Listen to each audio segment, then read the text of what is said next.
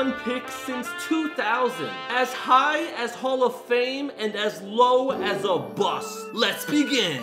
2000. The Cleveland Browns select Courtney Brown. The Browns had the worst defense in the league, and they took a chance on Courtney Brown, the best college defender in the world. His rookie season, he had 4.5 sacks. It looked like the Browns made the right choice, and Courtney Brown would soon be an NFL star. But what happened? Injuries. Courtney Brown hurt his ankle, then he hurt his knee. He finally returned 2 years later, only to hurt his foot right away. In 2004, the Browns decided to release their former #1 overall pick. He was given a second chance by the Broncos in 2007. He never fully recovered from his injuries, and his NFL career was over. Courtney Brown was a disappointment. 2001.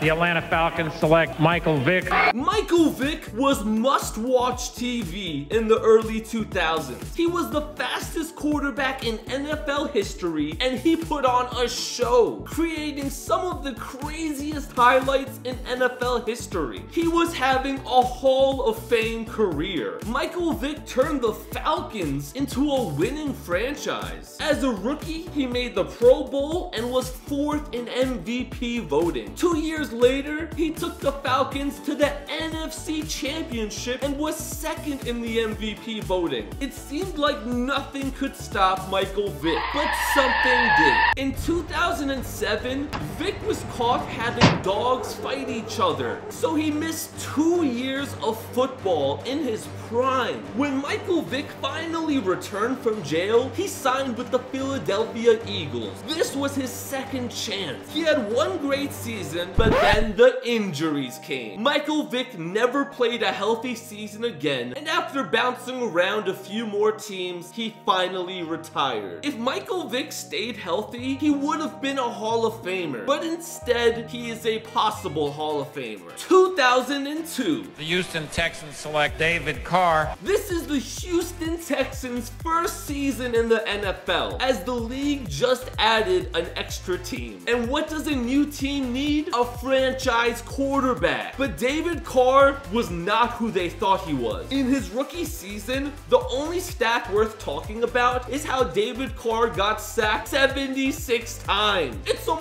miracle he's still alive after all those sacks. Carr played 5 seasons for the Texans, having a losing record every year, and he threw more interceptions than touchdowns. That is embarrassingly bad. After being released by the Texans, both the Panthers and Giants gave Carr a second chance, but they both realized the same thing that the Texans realized, that David Carr was an absolute bust.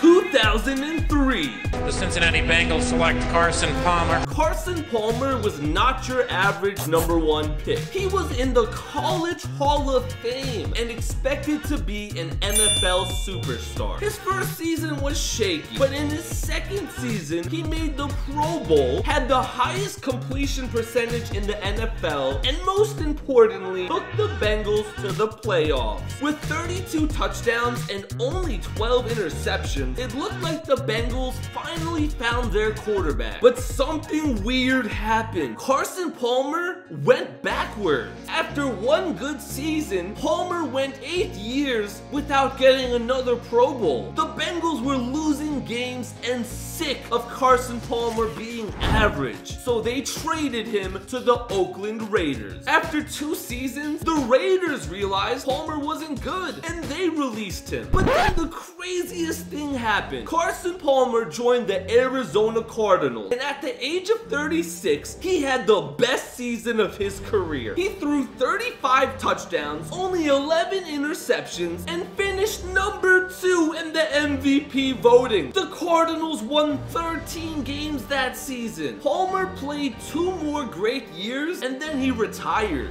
What a weird career. His best seasons were in the very beginning and at the very end. Carson Palmer was pretty good. 2004. San Diego Chargers select Eli Manning. Even though it was the Chargers who drafted him, Eli said he would not play for the Chargers, so they were forced to trade him to to the New York Giants, and history began. After a rocky first 4 years, where Eli threw as many interceptions as touchdowns, he finally found momentum in 2008 with a historic season. He led the Giants to a 10-6 record, but where Eli really found his magic was in the playoffs. The Giants shocked everyone and made it to the Super Bowl, and they were up against the perfect Patriots. The Patriots went 16-0 in the regular season. They were 2-0 in the playoffs, and they were only 1 game away from having the first perfect season in NFL history. All they needed was a Super Bowl win. But Eli Manning played the game of his life, beat the Patriots, and won his first Super Bowl. From this moment, Eli Manning became a franchise quarterback for the Giants. He made 4 more Pro Bowls, but most importantly, took the Giants to another Super Bowl in 2012, once again against the Patriots. Every time Eli Manning was facing Tom Brady, he would play insane, as once again the Giants shocked the Patriots. Eli Manning single-handedly stole 2 Super Bowls from Tom Brady. If Eli played every game like it was a Super Bowl, he would easily be a Hall of Famer. But because he played worse in the regular season, he's only a possible Hall of Famer. 2005. But before 2005, guys, I am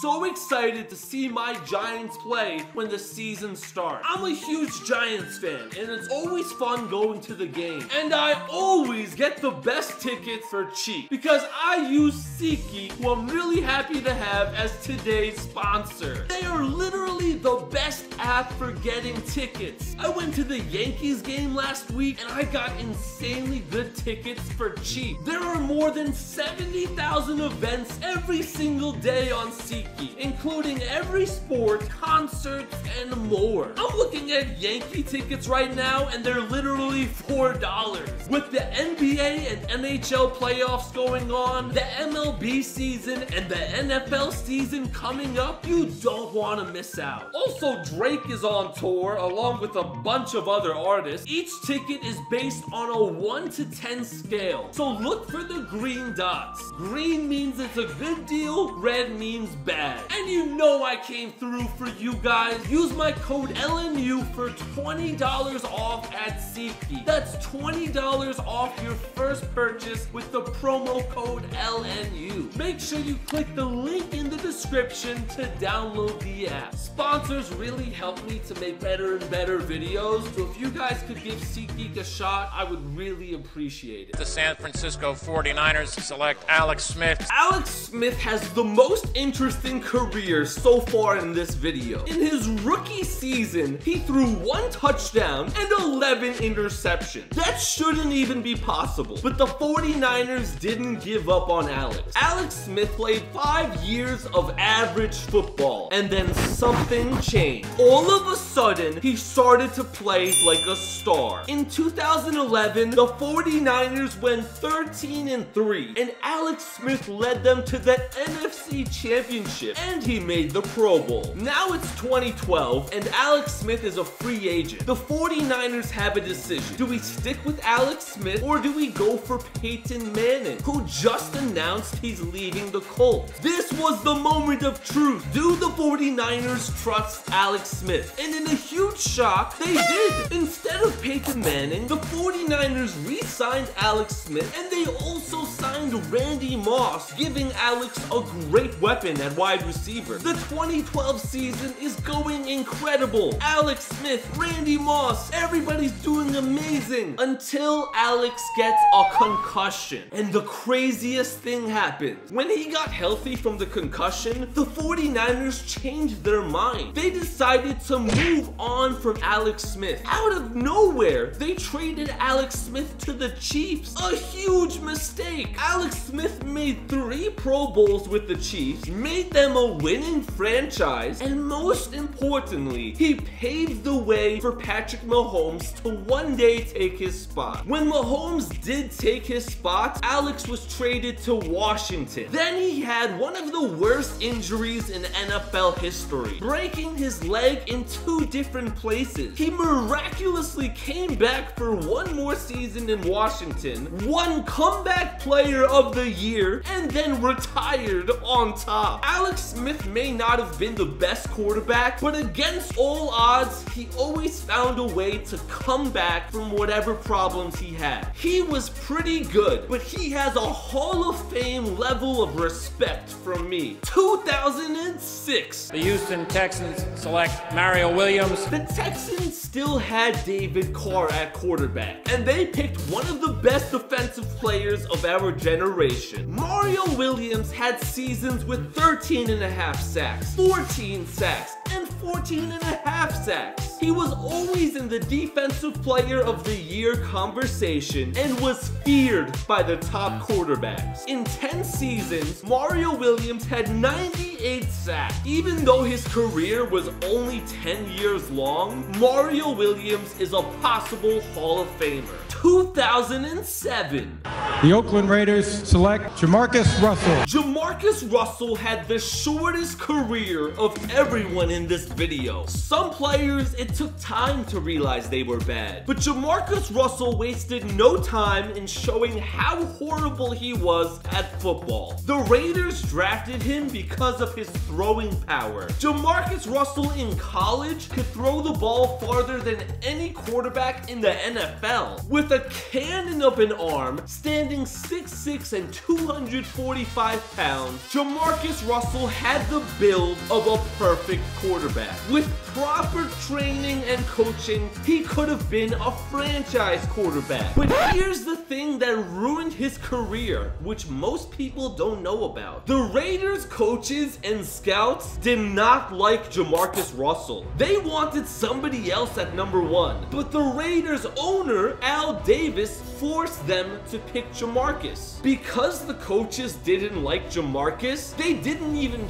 try to make Jamarcus a good player. They left him on his own, which is so unfair for a rookie quarterback. He played 3 awful seasons before being released by the Raiders, and no other NFL team gave him a chance. Jamarcus Russell was an absolute bust, but I blame the Raiders coaches more than I blame him. 2008. Miami Dolphins select Jake Long, Sr. An offensive lineman going number 1? He better be Superman. Matt Ryan was the best player in the draft, but the Dolphins already had a quarterback, Chad Pennington, who was pretty good. So instead of a new quarterback, they wanted someone to protect Chad Pennington. And Jake Long did exactly that. In his first 4 years with the Dolphins, he made 4 Pro Bowls. He was the best left tackle in the NFL, and he should be a Hall of Famer. The issue is, his career was